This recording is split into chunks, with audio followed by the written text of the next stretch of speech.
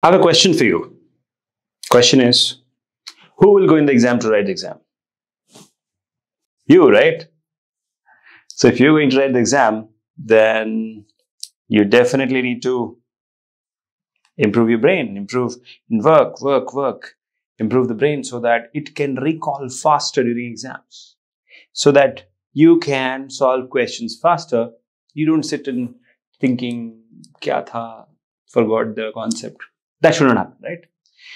And truly speaking, all the students work on the subject. They buy the best books.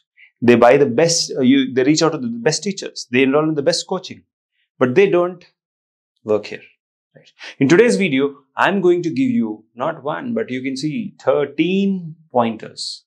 Okay, 13 to 14 pointers I'll give you on how to do active recall. Active recall methods, and now this thing I have developed over the past 17 years. And I have more than 39 active recall methods. I'm just showing you 13. The rest is reserved for the Shourya batch students. But yeah, so these are the 13 or 14 pointers which I'm going to give you. 13 or 14 different ways how you can improve your memory so that you can study faster, you can recall faster. And this is a industry's demand today. If you are able to recall better, if you're writing an exam, then only you can solve faster, right? And if you can solve faster and correctly, then only you can score more. And if you score more, you know what happens? You qualify CSIR NET, right? So without wasting much time, let's jump in to the beautiful world of active recall methods. Shall we? Let's just dive in.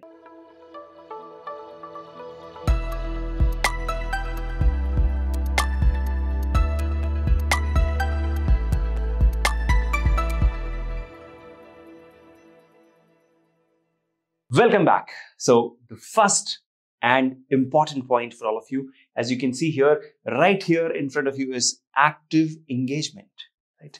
Active engagement. Okay. How do you do active engagement? Very simple. The first and foremost, the most basic method. Okay. This is the most basic method of improving your recalling capacity. And that is you have to club 3 to 4 sense organs together. And that is audio, visual, writing, and the creative memory. Okay, so audio, visual, writing, and the creative memory means you have to draw. Okay, so active engagement, actively study. It's not like, okay, you're just watching a video. No, make notes. It's not that you're just reading a book. Make notes. And how do you make notes? That I have always taught you in my different videos. But for now, let's keep that separate. But for now, yes, actively engage yourself with the study material. Okay. And how do you do that will come in the next pointers. But for now, active engagement while you're studying, club 3 to 4 sense organs. Let's jump in quickly to the next part. Quiz yourself, right? You remember when we used to study, what we used to do? We will, open the book, look at not the paragraph, we'll just look at the title of the paragraph and then close the book and think, okay, what is there in that particular paragraph, right? For example, you opened and you see mitosis. Close the book. Now try to recall all the stages of mitosis. You open, you see cell cycle. Now close the book. Try to recall what is there in the cell cycle. What are the stages, right? So this is how you actively recall. Quiz yourself. That's the second point. Let's move on to the third one. And the third one, again, very important, summarize and explain. So what do? Basically, similar thing. So you open the book, look at the topic, and now try to tell it in a summary, like, okay, what happens in meiosis, right? And explain that to yourself aloud. Okay, so you have already read that particular topic, so you open it. Okay, mitosis, close it. Now explain how mitosis happens, what are the stages, which all things are involved, which all things are not involved, whatever you could recall, do it. Okay, summarize and explain. Very simple. Now the fourth one. Now, this video is going to be a boon to every student who is preparing for CSIR NET. Now, next one is use different formats. For example, okay, I always use the format of making notes like textual notes. Okay, this time I'll use a mind map. Like you can see at the back, this is a mind map, right? You can try the mind map format, or maybe you try the Cornell method format. Maybe you try the flowchart format. Maybe you try poster format, right? Maybe you use different colors, right? So when you are doing that, you will feel that it is a waste of time. But no, you are not doing it by looking at the book. You're doing it from your memory, right? So you studied the topic. Now open the flowchart, open the chart book and draw it.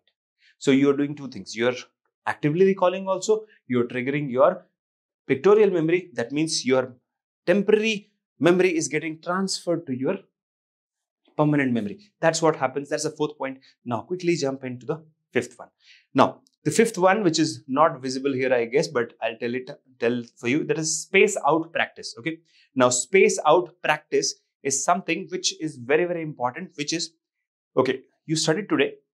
Now you don't revise today, you revise after 3 days, or again do the revision after 7th day. So when you space out the revision, it becomes better. You get better recall, better recalling capacity, because if the memory did not move from temporary to permanent, you can do that now by doing the revision at different timings and different time zones. That's how you do it. Now the sixth one is test yourself, right? Now test yourself. How do you do that? Very simple. Just take the question papers, previous year question papers, or AIM-NET papers if you are a Biotecnika student, or the monthly test and monthly quest and all the tests which we take. Test it out. Okay. Test yourself for that particular topic. Very important.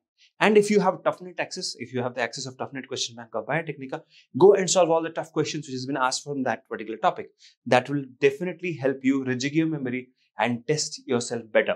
And you know what you can do? You can combine the fifth and sixth point. You can space out. Means you studied today, maybe you test it out after 3 days again.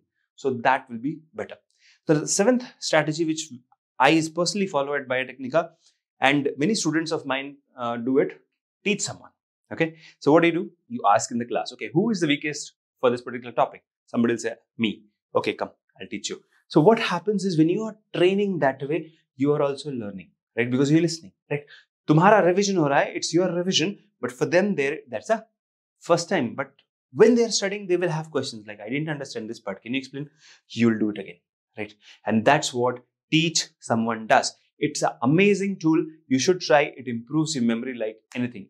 Among all of these, I would say teaching someone is one of the most effective. Now let's move on quickly to the next one, which we have here is take a friend's help. Now, how do you do that? So basically, you ask your friend that now he will take the concept cloud of Biotecnika, or maybe the book. Concept cloud is better, but you can also take the book. So you take the book, he will open, and from anywhere in the book or anywhere from the topic, he will ask a question. So he is framing questions and you are answering. Then you repeat. You are framing questions, he is answering, right? So take the help of your friend. This is a very good way of, rejigging your memory, moving it from temporary to permanent. And this way you can recall faster because your friend is asking. So it's as good as a question being asked by someone, right? So it becomes even better. And of course, this is again one of the best methods I would recommend. The next point, which we have the 9th point here, is skip and skim, right? So skip and skim. What do? You don't read the entire thing, you just skip. So for example, you opened a page from the book, okay, or the notes. You don't read the entire thing, you just try to read any random word, okay, and then close the book and try to recall what exactly I remember out of this, right? Or what kind of questions I have solved for this particular topic. So when you try to do that, this 9th point is really helpful and you should try often. And I'm recommending this for every student. It will help you because you are doing it randomly. So it's like you're going and somebody randomly asks you, do you know this? And you're like, okay, yeah, I do. So, exam is also like that, right? Because when you are placed with 145 questions, randomly something will come, right? So skip and skim. That's what happens in the exam also. So you start practicing that. Nobody told you. I'm telling you, do this from today. You will see amazing result. Now, let's look at the 10th one. Again, another thing, variety of question. Now you will think, sir, only MCQ will come in the CSIR NET exam. Why should I practice other formats? No, you should. Because other formats will further rejig your memory, because different challenges will help you improve your memory. It will help you recall faster and repeat it better. So that's what variety of question. Maybe fill in the blanks. Okay. Ask your friend, or maybe you create some fill in the blanks and then try to solve it after 10 days. So that's a great way of doing it. Fill in the blanks or multiple choice or, match the following. These kind of questions you can have. And Biotecnika has a big chunk of big pool of such questions. You can always try that out. The next one which we have today is the 11th point, which is practice in different environment. Okay, what's that? Okay, let's look at that. Suppose I studied in my home, right? Now I'll try to recall when I'm in bus, or I'll try to recall when I'm in metro, right? Or somewhere, or maybe school, college, at the job. Why? Why? Because actually, when you're writing the exam, that's a different environment, right? And you're trying to recall in a different environment. So your mind is already distracted because there are 40 other students who are also writing the same exam in that room, right? So the same way, when you go to an office or college or some bus or something, your mind is distracted. If you are able to recall in that distracting environment also, you will definitely recall during exam. So that's the point here. Practice in different environments. Now let's quickly move on to the next one.